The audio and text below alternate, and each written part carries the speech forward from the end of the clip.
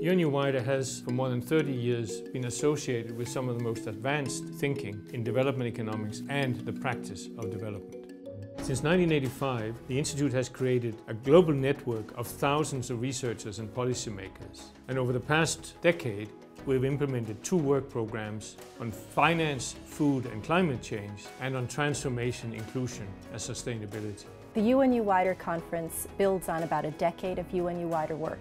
It takes stock of where we've been and thinks about where we're going next. Many of the values underpinning the Sustainable Development Goals are under threat.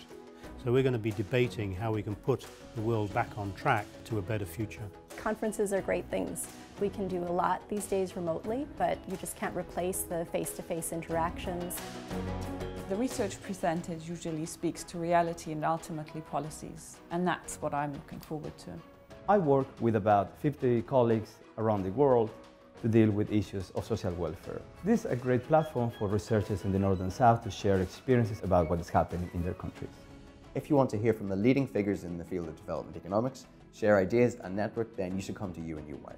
So just being there and interacting with policymakers and academics leads to a great exchange of ideas, and this is something that you can't get by just reading emails. The acronym WIDER was chosen to highlight that WIDER is meant to ask the big questions about development. This is what we have indeed aimed to do in the last 2 work programs, and this is why we have named the September conference Think Development, Think WIDER.